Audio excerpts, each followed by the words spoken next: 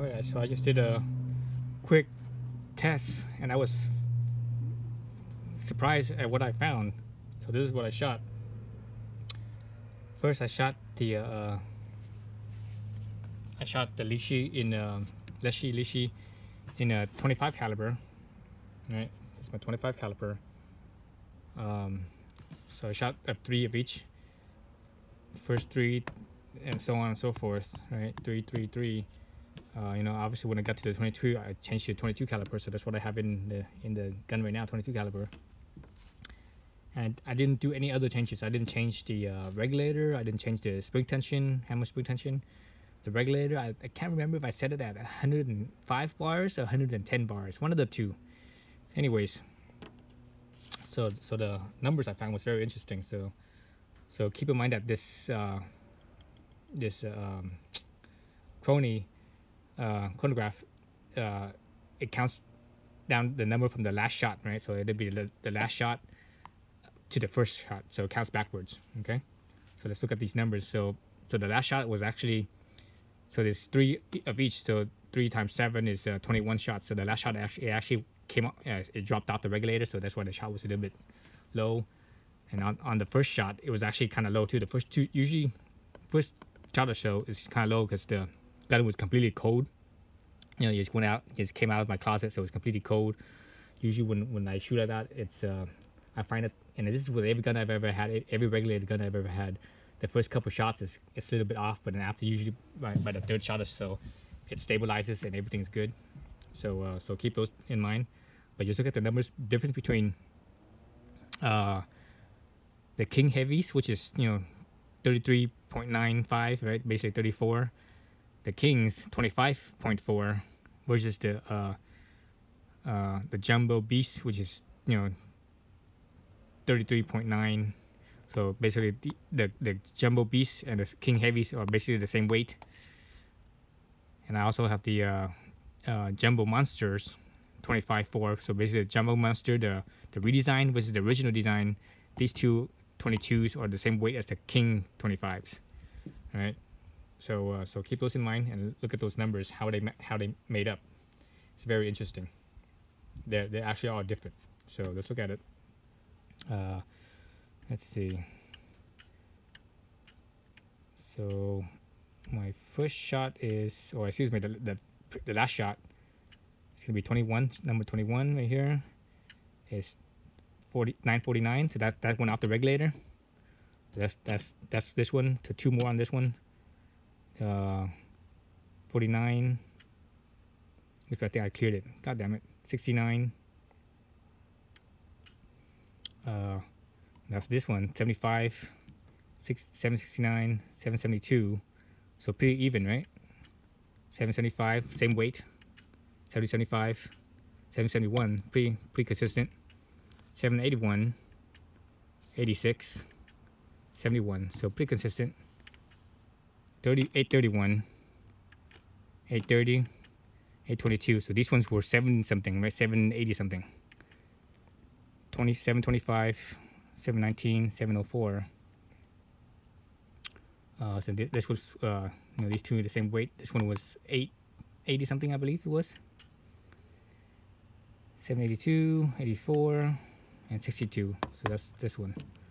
So if you look, you know, look at the numbers, these two, you know, being the same weight, the difference between these two, I think, was around, even though the same weight, 25 versus 22, the 22 was running at about, I think, about 25 or 30 or so, you know,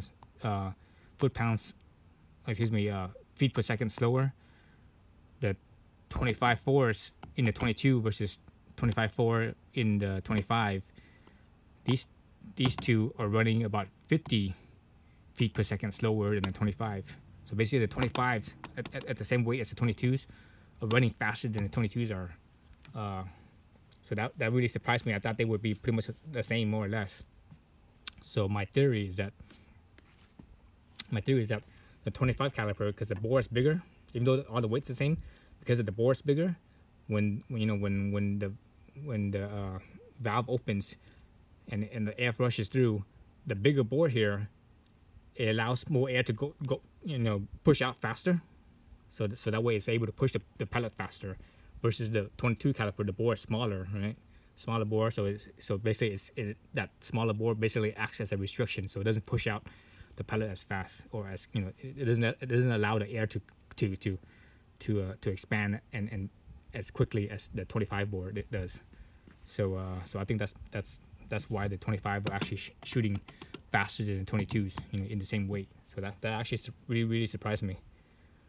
I really was expecting them to be more or less the same, within probably like 10 foot per second or so, 10 feet per second or so. Was I was like, oh yeah, it's probably within the same amount, but it isn't. Let's look at the gun itself, real quickly. Let's look at the bore on here. It's kind of hard to tell because this one's closer than this one is. So this one looks, on camera, this one looks the same or even bigger than this one, but in reality, this one's actually smaller than this one is. Actually, let's put this 25 caliber up against them. So 25 versus 22. You can see the 25 is bigger, right? A little bigger. So let's put it over here. 25 versus the opening there. It's about the same. See that? So the opening is about 25. The opening is about 25 versus the 22 bore. So I think that's why the 25 calibers are shooting faster, giving everything else being equal. Because this bore, it's open more, so it's bigger. And it mates to the 25 caliber really well. Whereas the 22 bore, it's a little bit smaller. It basically acts as a restriction, so it doesn't shoot as fast. So yeah, so that surprised me quite a bit. Okay, so that's what I found for today. Chances are, I have all six barrels for this gun. I have both the short barrel and the long barrel. The 250 and the 350 in all three calibers. So basically, I have 6 barrels. For the most part, I think I'm gonna stick with the 25 longer barrel, just because at the tune that I have set up right now with the Leshiy, with the 25 in the heavier weight, the King Heavies, it's shooting at, I believe, 38 foot-pounds, 38 or 39, I forget. Then the Kings are shooting about a foot-pound less than that, so it's 37 or 38. If this is 39, this is 38, this is 38, this is 37. So basically only about a foot-pound difference, but basically the high 30s in there. If I were to use a shorter barrel, the 250 millimeter barrel, it's about 10 foot-pounds less. Now I could bring it up more than 10 foot, more than upper 20s for the shorter barrel, but I could tell that it wastes a lot of air. You could hear it. Usually when you waste air, it becomes louder, because that all that wasted air is what makes all that noise. So same thing with the longer barrel. With the longer barrel as is right now, it's actually it's just about right as far as air usage. So it's not really wasting any air. So I could turn it up higher, but I could tell that it wastes more air. And just the sound alone, you could hear the difference in the sound. All the extra air being wasted. When the air is not wasted, it's actually very quiet. When it's shooting, when you're using just the right amount of air, it's actually very quiet.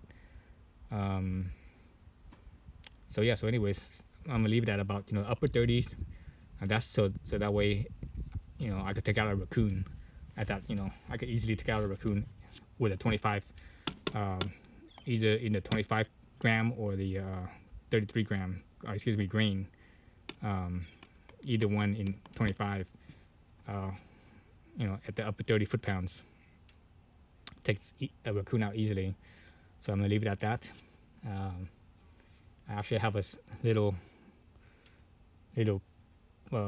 multi-pump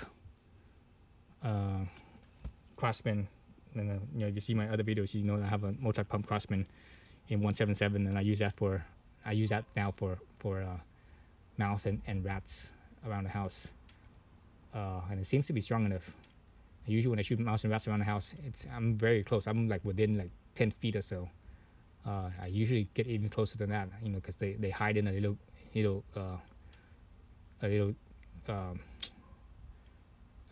cross space for them. So they hide, they wedge themselves in the little tiny space.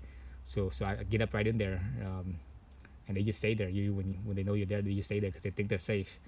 So I usually get up there, you know, usually within 3 feet or so. So I shoot them within about 3 feet most of the time. And with that one, you know, 5 pumps is enough for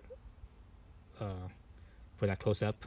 The last time I shot one, I think I shot at 5 pumps, and it was more than enough on a mouse. It went right through with 5 pumps. So with a rat, 5 pumps should probably be enough as well, maybe 6 pumps. But anyways, so yeah, so this is the discovery that I found with the Leshiy. The power wise, and you know, and I have a bunch of other pellets as well that I haven't tried yet, but